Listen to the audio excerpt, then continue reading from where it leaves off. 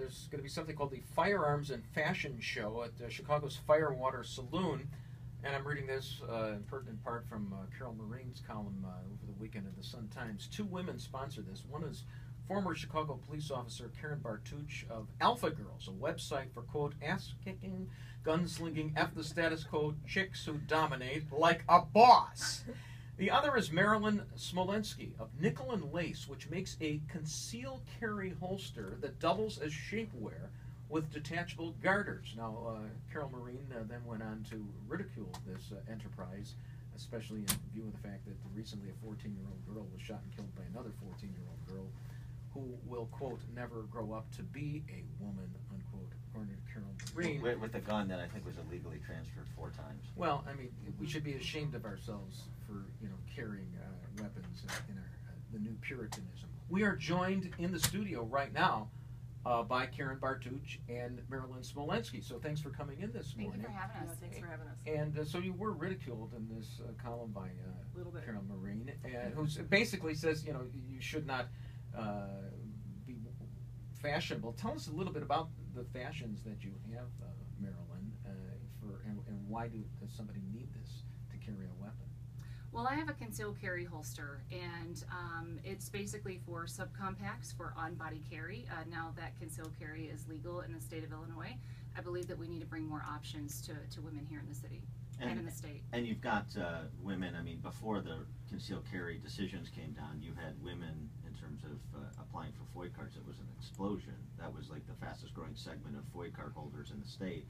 And so now, are you seeing a transition where those same women who got FOID cards are wanting to get their right to keep their concealed carry permit? Absolutely. I know that there's only been 12% of the concealed carry applications have been women, but that number is growing steadily. And yes, women are the fastest growing demographic in the shooting sports and getting their FOID cards. And we're really excited to bring more women on board. So what's the response to an arch leftist like Carol Marine who wants to ban guns when she talks to you and kind of attacks you guys for what you're doing consistent with what women want to do? I think her comments are really unfortunate, and I really just don't understand why she wants to demonize legal gun owners. Yeah, and what we're doing has absolutely nothing to do with the violence in the city of Chicago.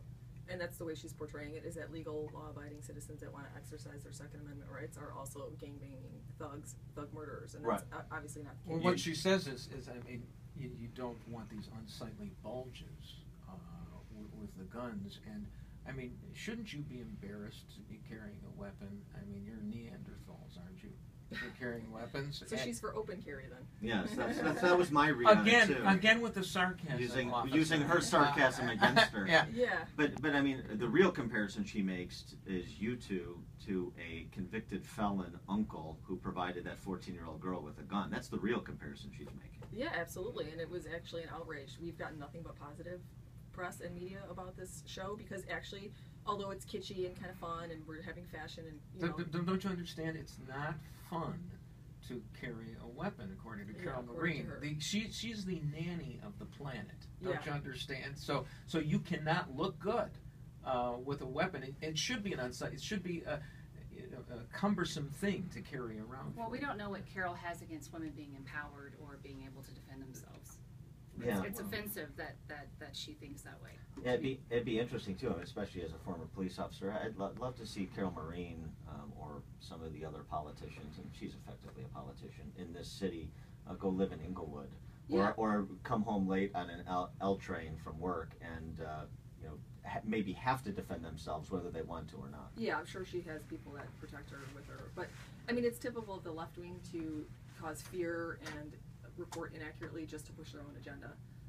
And so the response from this particular way of enlisting people who want to exercise their right to carry, how's the response been to the fashion shows? It's been excellent. We're almost sold out. This is our second year doing it. We did it last year when concealed carry was not approved, and that show was a blowout success, and I think the show is going to be even better thanks to Carol Marine. Could you not say blowout either?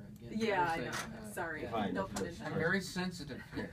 I'd be interested. We hear a lot. You're a former Chicago police officer. Yes. We hear a lot from Gary McCarthy and Rahm Emanuel about guns, and I wonder what the attitude of rank and file Chicago police officers that we don't hear people that you used to interact with daily. What's their attitude towards private gun ownership, even concealed carry? Well, I think it's a misnomer that people think that police are against guns. Actually, there was a study done by police1.com just recently that showed that most police officers are in favor of concealed carry for citizens. That'll actually help decrease violence and keep neighborhoods safer if the citizens are able to protect themselves. Don't you think you should have to squirrel away your gun inside a purse with all those other things that you gals have? Like Yeah, you do. Purses. Yeah. Yeah, and so it's actually concealed from yourself so that you Yeah. cannot easily have access to So it. clearly she's showing that she knows nothing about guns, nothing about self-protection, nothing about muscle memory or how to shoot, anything, by saying what she's saying. What about the stigmatization of guns, particularly among women? We hear all the time about suburban soccer moms and how they